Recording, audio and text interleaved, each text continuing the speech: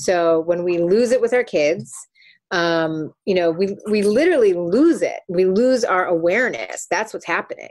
We don't set out to be a jerk. We don't set out to say that thing that we always said we would never say. We lose our cool. We lose our senses. We lose our way. Hello and welcome to the Sunshine Parenting Podcast, where each week we talk about ideas for raising kids who become thriving adults. I'm your host, Audrey Monkey. Here on the podcast, I share my experiences raising 5 kids who currently range in age from 16 to 26 and working with thousands more as a summer camp director over the past 3 decades. I'm the author of Happy Campers, and I frequently do workshops with parents, teachers, and summer camp professionals about social skills, connection, and happiness, topics I researched extensively for my master's in psychology.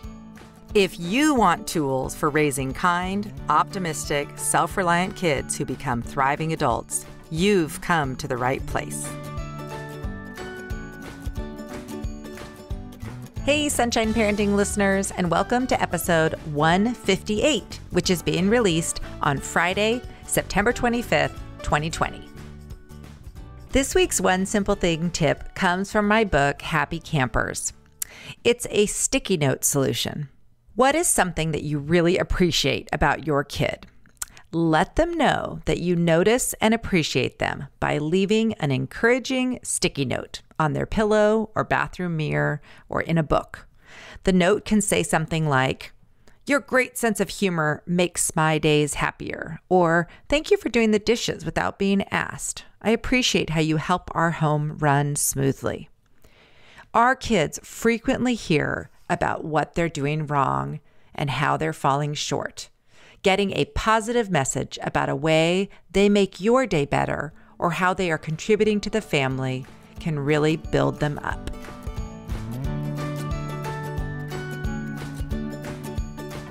I'm excited to announce that after 4 years and more than 100,000 downloads of the podcast, I've created a way to connect with those of you who consider yourself Sunshine Parenting superfans and get some financial support to offset some of my costs producing the podcast. It's a win-win. For as little as $5 per month, you'll get bonus podcast episodes that I'm creating just for you. You'll also have access to many exclusive posts and resources. For October, Patreon members will be able to listen to or download a compilation of 30 of my favorite One Simple Thing tips. Thank you for considering joining my Patreon squad, and a big shout out to my first 3 supporters who jumped on board just as soon as I announced the opportunity. Thank you to Kate, Brina, and Sarah for being my original Patreon squad. Check the link in the show notes if you want to join us.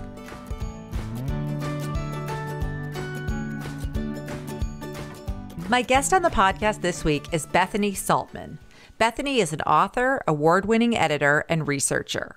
Her work has been in The New Yorker, New York Magazine, Atlantic Monthly, Parents, and many other publications. Bethany also works as a best-selling book coach, a communications director, and an in-demand mindfulness mentor, consulting writers and entrepreneurs at all stages of their creative process. In 1992, Bethany graduated from Antioch College, where she was one of the architects of the nation's first affirmative consent policy. She went on to receive her MFA in poetry from Brooklyn College in 1994, where she studied with Allen Ginsberg. In 2020, Antioch awarded Bethany the Rebecca Rice Award for Achievement in Profession. A longtime student of Zen, Bethany is devoted to the fine art and game-changing effects of paying attention. She lives in a small town in the Catskills with her family. In our conversation today, Bethany and I talk about her brand new book, Strange Situation: A Mother's Journey into the Science of Attachment.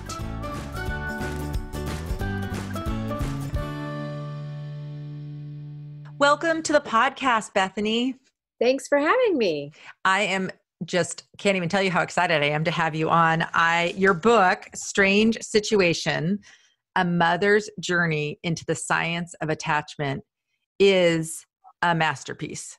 Oh, that's so nice. I honestly haven't read anything like it. I can't even really remember. What you've done is you've woven together a really cool combination of your personal narrative and some really important information that we can all use. So why don't you just talk first about how you came to write this book? Sure. So my daughter Azalea, who is now 14, when she was born, I loved her like crazy. I, thought she was adorable, and I loved the way she smelled, and, her little toes and all that stuff. So that was all working. But at the same time, I still found myself getting impatient, frustrated, angry. And, like so many women, I had had this idea that once I was a mother, I was actually going to become a different person.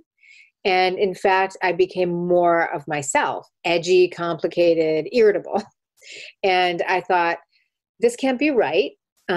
This flies in the face of everything I've always thought about maternal, the maternal gaze. I must be broken. And there must be something wrong with me because this doesn't match any of my expectations. And so I was a writer and a researcher at the time, and I was writing a column on being a Buddhist mother, which I am. And I had an opportunity to write this column every month and sort of wrestle with a lot of the parenting material, that was coming through and on the internet and stuff. And I started to read about attachment that was markedly different from the Dr. Sears attachment parenting that I had learned about when Azalea was first born, which I immediately felt I did not like. And I felt like this can't be right. We can't have to follow a checklist of behaviors to raise a human being. I felt very much ashamed by him because he talks about how it's natural for mothers to respond in a certain way. I mean, he really says that again and again. And so then I started to read about attachment and this strange situation, and this woman named Mary Ainsworth who came up with this strange situation, which is a laboratory procedure that helps people observe and kind of understand the attachment relationship between babies and mothers. And my interest was piqued, and I just wanted to know everything there was about it. My background is as a poet. I have an MFA in poetry. And the strange situation really struck me as this incredible poem and like a love story. And I wanted to know more about it. And so I went on this 10-year journey into the science of attachment and to discover what kind of mother I was. Oh my gosh. And really, like, I love, like, even in the book, it's like almost like your relationship with Mary Ainsworth is so cool, how even though you didn't get to meet her, Yeah, you got to delve into all of her research. I did. Okay. Well, I have so many things to unpack. First of all, what is, when you say being a Buddhist parent, Yeah. What does that mean? Well, it can mean lots of different things for different people. For me, it means I've been a Zen practitioner. By the time Azalea was born, I don't know, like 10 years or so, I had lived in a monastery. I met my husband in a monastery. So it was very much a part of my life. I, pretty much sat on a cushion every day for, 20, 30 minutes and meditated and was deeply identified with that practice. And it really saved my life, quite literally. And I talk about that in the book a bit. And so being a Buddhist parent was really a practice of an exercise in trying to come to terms with this idea of myself. Like I'm supposed to be, I'm imagining one of the reasons why you're asking that question is because we think of Buddhism as this very calm, especially Zen. Everybody thinks like, oh, it's so Zen. But in fact, when you really practice and you really look closely at your mind, you see what chaos the world is in, including yourself. So, to be a Buddhist mother, I also had this idea that I was supposed to know how to work with my mind and that I shouldn't let the train out of the station as often as I did. But I was what I was. And so the column was really about kind of rectifying some of those issues. Did you start the column before Azalea was born or after? No, I was asked to start when she was 6 months old, and then I stopped when she was like 7. Oh, so I did it for a long time. Okay. And where was this column? It's available on my website. Oh, okay. It's called Flowers Fall. Okay. And it was in a local arts journal called Chronogram. Okay. And it was an amazing experience. I loved it so much. That was really the beginning of the book. Yeah. Well, okay. That's wonderful. Well, so that's where by writing the column and getting these thoughts out and getting probably the feedback from people that it was resonating with so many people, I'm sure that really helped you. And I will say, reading your book, I think will resonate with a lot of people. So my listeners probably remember I had Tina Payne Bryson on earlier this year talking about the power of showing up, which is like a nonfiction book talking about adult attachment and how that relates to our parenting, and how, even if you didn't have a secure attachment as a child, it's not too late. You can like kind of make this cohesive narrative. So I think like that book together with your book are so good for people who are struggling with perhaps either feeling like they're getting that kind of attachment they want with their child, or thinking back that they didn't feel like they got what they needed when they were young. Does that kind of resonate? Yeah. Tina is incredible. I love her. And Dan Siegel, who she has co-written many books with, he wrote the foreword to my book. And so they're so smart, and they've got everything right. They know what they're talking about, obviously. And so, I mean, I would be flattered, honored to be coupled with them. I think that, they really know the science in such a deep way. And I am a beginner with the science, but I delved deep into it. I taught myself a lot, but that's not my background. I'm not a psychologist. I'm not a clinician. I'm a poet. I'm a Zen student. I'm a mother, and I'm a writer. So yeah, I think that, my story is about how I learned that secure attachment is not what I thought it was. And it's much bigger. It's much more forgiving. It's really much more empowering than Dr. Sears would ever have you think, and that I ever could have imagined. And it's much bigger and deeper and just juicier. Oh, for sure. I really like how you talk about, I think this is a really true thing. So if you grow up in a family, oftentimes you and your siblings don't reflect the same way on the parenting, the childhood, your family. And I've often said that, but you gave really good explanation for that, about how it's not really exactly what happens. It's our perception, right? And kind of how we've interpreted how, what was going on. And so it's so much, I love that explanation. And it's why, as a parent, like I have 5 kids. Oh, each of their experience is going to be, they're going to have different memories of our family, our relationship, all these things, because of them being their own person with their own perceptions of things. So one question I have, you talk a lot about your childhood, and, it sounds like there were some interesting things that, like, to me, as I was reading it, I was thinking, oh, Bethany was this very sensitive, empathic, this is what I got from it. Yeah. You were this very observant, empathic, sensitive child. Very. In a home where people didn't really see that you, like, it was like, that's kind of brushing off. Is that a good interpretation? Yeah, I would say so. Sure. I mean, my mother saw me, but she didn't see me as deeply as I wanted to be seen. So how does your mother feel about the way she's depicted in your book? Because I know that's always a problem, and a lot of reason why a lot of people who write about parenting or nonfiction things on these topics kind of stay away from, throwing anyone under the bus, so to speak. Right. How does your mom feel about your book? Well, it's been the source of many, many conversations, which I attest to the fact that she is so amazing and so secure. And so even though things were not ideal for me growing up, one of the things that my journey into the science of attachment taught me is that a secure attachment doesn't mean that you're always going to be happy and that you're going to feel connected all the time. What it does is it poises you to be able to take full advantage of your environment. And it poises you to be, resilient is the word of the day. But it sort of positions you or orients you toward love, toward attachment, toward relationship. And my mother's love of me absolutely did that for me.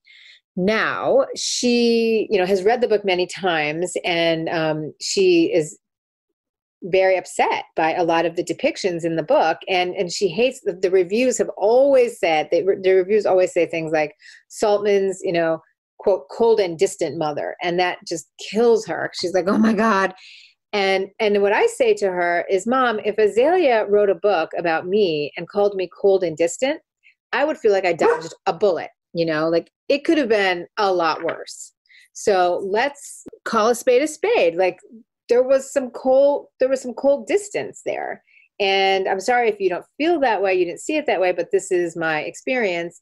And on top of it, you really come out as the hero of the book. Many people have said that. You haven't gotten to the end yet, but it takes a very happy turn. And okay. Yeah. Okay. Well, that's good. No, and I don't think I said before we started recording, I mentioned to you that I am diving in as per usual. I procrastinated. I was talking to you today. I started reading yesterday and I'm at page 130, chapter 18. And I am so loving this book that I'm going to finish it tonight. I'm sure. I can't wait. You have to email me. I want to know the end of that's what we talked about before is like but it was interesting because already like your mom's been, visiting you and checking in, and there's been I can see that she's very involved and exactly wants to be part of your life. But I think that's also a struggle. I feel for her too, because there's also this whole thing, and you talk about this, is that we all are born with kind of our own innate kind of personalities and strengths. Yep. Different things. And we bring those into all of our relationships, including our relationship with our kids. Yeah, for sure. And sometimes even if we're doing like something that's maybe fine with one kid and they are like, oh yeah, my mom's fine, another child is going to perceive that as not what they needed at that time. Right. For sure. But attachment security goes beneath whether or not you're getting what you need all the time. And generally speaking, siblings have the same kind of attachment in a family because it's the parents, the primary caregivers' attachment pattern that's being passed down for the most part. Now, this is not always true, but, in terms of just like the meta-analysis of the situation, that's generally the case. It has a propensity to continue down the line, the adult's attachment pattern. But that's the beautiful thing about this work, is that it really directs us so much deeper than those sort of superficial feelings of like, I like this, I don't like that. This person pleases me, this person doesn't please me. It's a very, very primitive kind of orientation toward security and toward safety that is so primitive in our bodies, in our brains, in our souls, if you will, that that's why the AAI, the Adult Attachment Interview, is just this incredible, it's like a religious tool that really helps us look at karma and the strange situation also.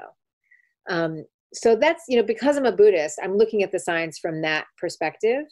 And so while we would, people say this to me all the time, well, that's easy for you to say because you only have one kid, and me, so-and-so might have 3 or 4 kids and they're all so different. And I don't always say this, but I think it, you may think your kids are really different, but from what I'm seeing, they're similarly attached, like there's a similar propensity, there's a similar orientation. And that's the deeper thing that we're talking about. Yeah, that does make a lot of sense. And I can see that being the case. One of the things, well, before I also want to I'm going to argue with you against you being an expert on attachment. So when you were talking before and saying that because you don't have a specific degree, honestly, all the things that you've done, the workshop to understand how to code the adult attachment inventory, the spending months poring over all of Mary Ainsworth's work. I mean, you have made yourself an expert. And this is one of those things, like in your book, honestly, you've referred to the people doing some of the scientific research and what they found. So you have compiled, for those of us who are lay people, being a lay person yourself, what you've done is translated for us a very good description of what this all means. So Bethany, one of the things that when I read about attachment, you start kind of delving into your own, and kind of your own history and thinking about it more like closely. What do you recommend for adults who kind of read your book or start thinking about these things and are wondering about their own? What is your recommendation? Like, what's the first step that we should take if we want to spend a little more time thinking about whether or not we did have that secure attachment as a child and what our current attachment style is in our adult relationships? Right. Yeah, lots of people ask that and want to know. I always say that it really, in a sense, it doesn't matter, because wherever we are now, the work is always the same. It's to see the thought, gently and compassionately let it go, and return to the moment. So when we lose it with our kids, we literally lose it. We lose our awareness. That's what's happening.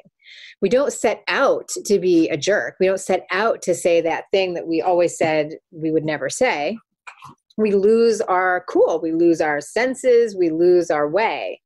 And so, I remember so many times, or not so many times, but a few times after a really just bitterly terrible moment with my beautiful daughter, and the remorse and the, oh my God, just shaking with like, I can't believe I did that. And all you can do is forgive yourself and take the next breath, because it doesn't matter. Now, if you're truly an avoidant, if you really got avoidant patterns, it's going to be more difficult for you to do that. And if you're very preoccupied as an adult, it will also be more difficult, but the work is exactly the same. So I actually, this is really, I think it's really helpful. I think a lot of parents have that feeling of like, we all have to do the same thing, but if you're really avoidant or if you're really preoccupied, those are the two adult, or dismissing rather than avoidant when you're an adult. If you were to get your AAI done, and most people won't ever, but if you were, then, and you found out that you were dismissing or preoccupied, it would be more difficult for you. It may be more difficult for you to return to the moment in that way, but that is still what we all have to do. Developing mentalization, developing mind sight, developing awareness of ourselves as people with minds. That's what mentalization means. That is what creates a secure attachment in our babies and our children. So repeat again the steps. So what we're supposed to do, like we do something or we say something or we're like having this bad feeling or whatever. What are the steps that we take to kind of be zen, get back in our moment? How do we do that? So let's say we lose it, right? And you say the thing that you never thought in a million years you'd say. The reason why you were able to do that is because your awareness was offline. You lost your mind. You were not in your senses. And so the antidote to that is to return to your mind and return to your senses. This is difficult to do when we are activated, because rage activates our system. It's, the fight, flight, freeze thing. And so, the first thing to do is to try, whenever possible, try to stop talking. This is what I say to myself. Just try to stop talking. And then, allow for whatever is happening to continue to happen. The child's crying, your heart's racing, the TV's on when you wanted it off, whatever it is, to just let anything happen, stop talking. And in time, your senses will return. You can come back to yourself. You can take a deep breath. My husband, who's a somatic experiencing psychotherapist, gives a great tip, which is to orient, like actually physically look around the room. That does wonders. There's something about moving the neck that really brings us back to ourselves. And then we can take a deeper breath, and then, and that's literally coming to our senses. And then, we'll continue to have thoughts like, I can't believe I did that. And maybe we'll beat ourselves up, or maybe we'll mentally beat the kid up, or whatever it is. And all of those thoughts that we, quote, don't want to have, we need to just notice them. This is the meditation, exercise. The meditation instruction is notice the thought, gently let it go, and return to the present moment. Return to your body, return to your breath, return to your intention of being a kind and attuned parent. And all of the stuff that comes up around, I suck, I'm mad, you just be patient with it. The way your best self would be with a baby, because that's what's going on inside of you in that moment. You're like an angry baby. And you can't regulate yourself, so you can't regulate your kid. So we have to, give some space around ourselves, return to ourselves. And over time, this develops mind sight. We are able to see our reactions as they happen. This is what we develop in meditation. This is awareness. This is mindfulness. This is, being in the moment, all the ways you want to talk about that. And there are other, more direct ways to learn how to do that. Learning how to meditate is incredibly helpful. You want to really help your kids, learn to meditate because it will help them.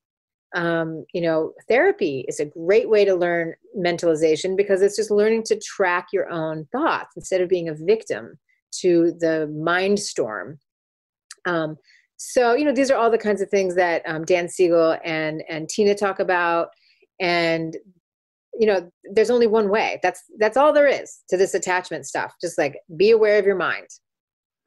Well, so, okay. Regardless of your childhood, regardless of what you have regardless of what you're bringing into the mix, that's the solution. So it doesn't really matter if you're, avoidant or resistant or whatever. Gotcha. So whatever you can kind of, if you don't want to delve deep into your past and or think more about maybe some things that weren't good from your childhood, you don't really need to, as long as you are very aware of what you're doing right now and how you're reacting and maybe things that are triggering you. I mean, I love how when you explain that, I just keep thinking of Daniel Siegel's flipping your lid. And I feel like we taught our campers at camp that, and it was so effective. And it was so funny because when I gave the introduction, I go, how like sometimes like maybe your parent or something just like suddenly gets really upset and kind of like whatever. I go, or you like get really mad at something and you do something and afterwards you're like, why did I say that? Why did I do that? I go, we call that flipping your lid. And so we talked with the kids about it and it so resonated with them. And it was such a relief, I think, for all of us to know. And this is what your book also is a relief for parents to know, that this happens, I think, to everybody. I don't think there's anyone out there who's just like zen, staring at their baby, uber, feeling peaceful all the time. You talk a little bit about like postpartum depression and that's a very real thing that I know so many people, and that adds just another layer to the guilt, the shame, I'm broken. I can't do this. I'm not doing what I wanted to do. I had this vision that I was going to be this kind of mom or dad. And then now the reality is just so different. So I think that's the other gift of your book, is that it's just so real, like how we all do have those moments where we're just like you look at your kid and you're like, oh my gosh, I don't even like this person right now. Yeah. And I mean, And a friend of mine told me a story about when she was going to, it was like Valentine's Day, and she was looking for a card, and she was so angry at her daughter. She couldn't find a card that would express how she felt because she didn't like her at all. And I was like, oh my God, it was such a gift for her to share that with me, because this is someone I really respect. She has older kids. I thought she had it all together. And I was like, really? You were in the Hallmark section and you could not find a single card that reflected how you felt because you were so mad at your teenage daughter. I mean, I'm not there right now. Azalea and I get along great, but I'm prepared. When she was younger, it was much more difficult for me. Yeah. I predict for you that you're going to have a lovely relationship throughout her teen years. Oh, I hope you're right. No, honestly, my daughters and I, it was like, people always said, oh my gosh, 3 girls, it's going to be so chaotic. Actually, I found it, we relate to each other because I could remember, Oh yeah. how crazy it is and just finding ways to connect and everything. But honestly, it was a really lovely time for us, developing our relationship and the relationship changing into more of an adult, Yeah. just sort of being able to talk about more things, watching shows that we normally, weren't allowed to before, but now we can Totally. debrief about them. Yes. So there's a lot of really amazing things. And I think that in general, and teenage boys as well, and this is one of the things I've learned through camp, I think adults have in general really kind of demonized teens as like, Thank and you. they are people No. with lovely thing, they are differentiating and becoming their own person. So yes, there's going to be sometimes tension because maybe something they decide to believe or do is contrary to what you do, but that doesn't need to change the fundamental relationship that your closeness. But so anyway, I just predict with the intentionality that you have, Bethany, is just remarkable. And what I see more of, and I wonder what your perception is of parents right now, a lot of parents are very anxious and also very distracted by like their phones a lot. Yeah. So now Azalea being 14, so in her earliest years, it was kind of pre-smartphone. Yes. So well, that's not true. She really, yeah, we had phones. She didn't get a phone until I guess 8th grade, I think. mm-hmm. But I mean, for you as a parent, I mean, this is the thing, like for me, when my kids were little, yeah, like when you were maybe at the park with her, right, when she was 2 or something, right. We as parents, I think it was easy. I will just say it's easy. It was easier for me when I didn't have those like other things that could also be a reason to like turn my back. I did have my work and I really love my work. And so sometimes I really like, oh, I want to be reading this or writing this email or doing this thing. And I had to really, and a lot of times I think my kids did see my back, honestly. But I thought about it. I was like, I don't want on my tombstone that like my mom was always working. Agreed. Yeah. I didn't have, but what do you think about technology and like moms, like a young mom today, if you were talking to a young, mom starting out who's like immersed in all the technology and trying to be great and all this stuff, what's your advice to someone like that? Oh my gosh, it's a mix because and this may be an unpopular opinion, but I actually believe that we need to be held a little more accountable to our kids than a lot of people might want to hear. I think I know our attachment systems are incredibly forgiving. And, when we're attuned to and we're taken care of, these ruptures and repairs are just part of life. And so that's really okay. But when we really sort of flagrantly are distracted from our children with our phones. I mean, I'm kind of that person who has an opinion about that. I don't think it's okay. I rarely pushed Azalea in a stroller even because I just couldn't. I mean, first of all, I hate gear of all kinds. So that's a thing. But also I just didn't really want to have her away from me. I wanted her with me. Now that was me. And so I'm not saying that, other people have to follow suit, but I definitely think that it's really important that we pay attention. What our children need more than anything is our attention and our attunement. It doesn't have to be perfect attention and it doesn't have to be perfect attunement. We have to at least, it's so difficult to do at all. If we're not intentionally doing it, we have no chance. This is true, I think, too, in all of our relationships, Bethany. Agreed. I mean, this is it's like the biggest gift we can give people right now is our full attention for a few minutes. That really resonated with me because one of the things that I often tell parents of kids, mostly older kids, like maybe like Azalea's age in junior high, elementary, is at camp, the counselors, part of their job is checking in one-on-one with each of their campers at least once per day. And it's not some huge, deep conversation. It's really just open-ended. Hey, what's going on? How's your day going? And is there anything I can do? How are your friendships?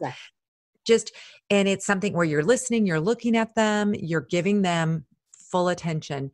And a lot of parents, what I tell them is, you can go through many, many days where you're talking to your child a lot, you're nagging them about their homework, you're calling them for dinner, but you've never actually just like chatted and given them your full attention. Yeah. I bet when you hire people to do that, you're looking for someone who you can feel knows how to do that. And someone who knows how to talk to a child is someone who knows how to talk to themselves. And, if we don't know how to attune to ourselves and ask ourselves, wow, Bethany, how are you feeling today? Like today was kind of a crazy day. You've done some podcasts and the dogs keep coming in and out and you thought you turned your messengers off, but you didn't. And, what is this person thinking? And, it's been kind of a weird day. Hey, it's a weird life. Like this pandemic thing is getting to me. If you can't relate to yourself in a gentle, loving, interested way, there is no way you can do it with your child. You may think you're doing it, but you're not. And so you're not enough. And so that's why I always tell people that it may seem like a waste of time or like you're being selfish or you're being self-absorbed by spending time with yourself and getting to know yourself. But actually, and I'm not saying you should do that only for your children because you're a person, but if what you're concerned with is really making your child feel what you want them to feel, if you're really interested in that, take care of yourself. Oh my gosh. Amen to that. Honestly, in all ways, because if you're not, it reminded me of how like you really can't love other people unless you are loving yourself. Like if you are really telling yourself horrible things inside, how can you even have enough to give? So I love that. That explanation was so beautiful, Bethany. Oh my goodness. Well, where can my listeners find you, your book, your column? What else are you doing right now? What's all your stuff? My stuff. Well, you can find me and all my stuff on my website, BethanySaltman.com. You can buy my book there because it'll give you all the options. You can always go to Amazon. And I also, so I'm working on a second book of fiction, a novel, which I'm really excited about. It's very new, but that's keeping me happy during this crazy COVID time. And I do book coaching for authors. Oh my gosh. Yeah. Do you really? I do indeed. Yeah. Okay. That's so cool. I used a book coach when I wrote my book and it was the best experience of my life. Really? Ooh, we'll have to Jenny Nash. Do you know Jenny Nash? I've heard of her. Yeah, absolutely. So she, Jenny Nash, who's, she's a phenomenal book coach. She actually started a whole book coaching business called Author Accelerator. I saw that. That's so And then she does like training for book coaches as well. Yeah. So how long have you been doing book coaching? I've been working with authors and creatives for a long time. And just since my book came out in April, I've decided, I'm going to keep it really simple and I'm just going to go with book coaching because, my book is out and people are asking me about books.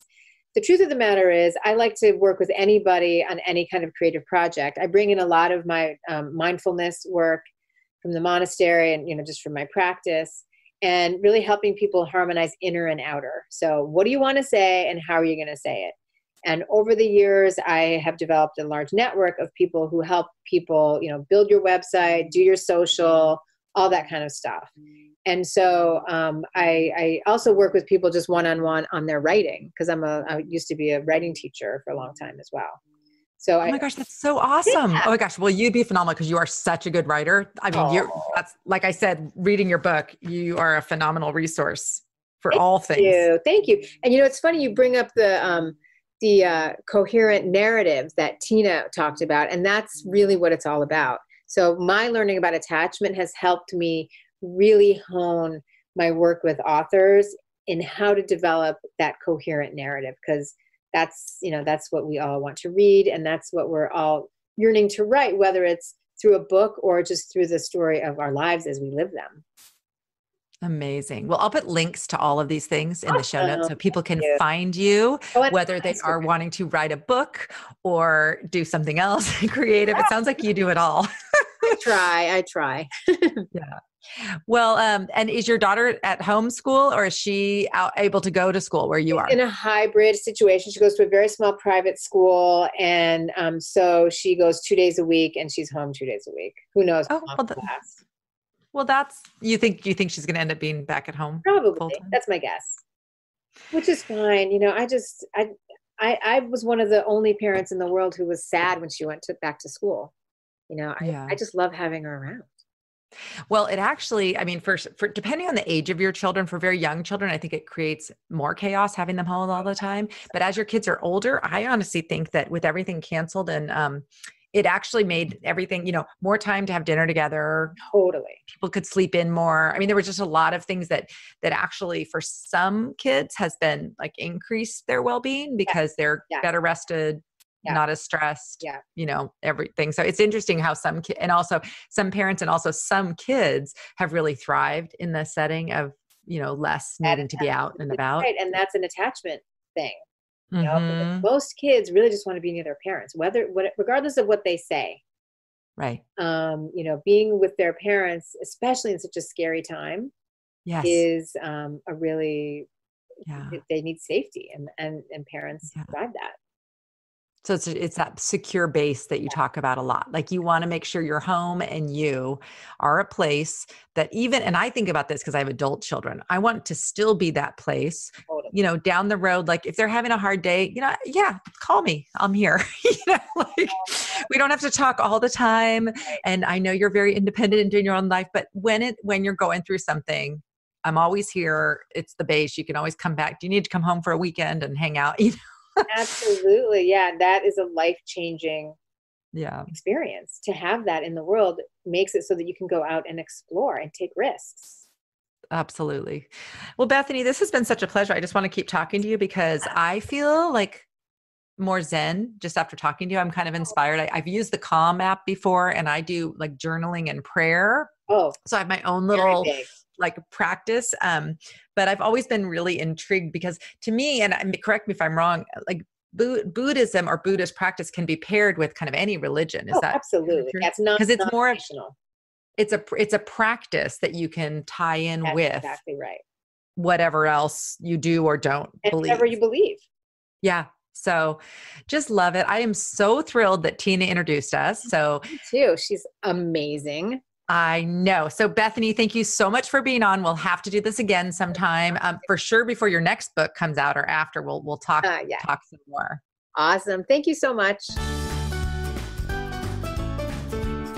As always, you can find notes, links, and other resources related to today's conversation by visiting my website at sunshine-parenting.com.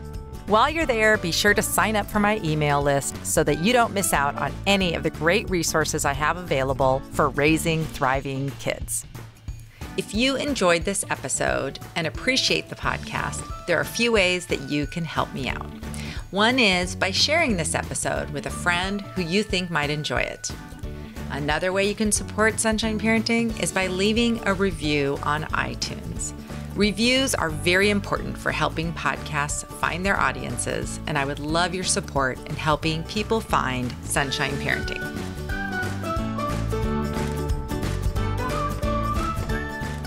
My favorite for this week is a book by Bob Buford called Halftime: Moving from Success to Significance.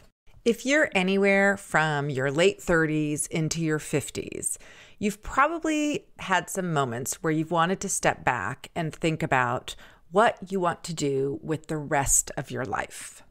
Just like how football teams regroup and reassess their approach for the second half during a football game, Buford urges us to do the same for our lives. I especially like the list of questions that Bob encouraged us to ask ourselves during our halftime, including, what do I want to be remembered for? Where do I look for inspiration, mentors, and working models for my second half? And what do I want for my children? I've recorded a much longer review of the book, and you can access it in the show notes for this episode. But I encourage you to check out Halftime by Bob Buford. Let's end with a quote from my book, Happy Campers. Creating a close and connected family culture that promotes positive, lifelong relationships is the most important thing we can do for our children. Warm and supportive parent-child relationships, a sense of being loved, and help and support from family members serve as protective factors and increase children's resilience and their ability to face many of life's inevitable challenges. I'm Audrey Monkey. Thank you for joining me for the Sunshine Parenting Podcast. Join me again next week for more conversations about raising kids who become thriving adults.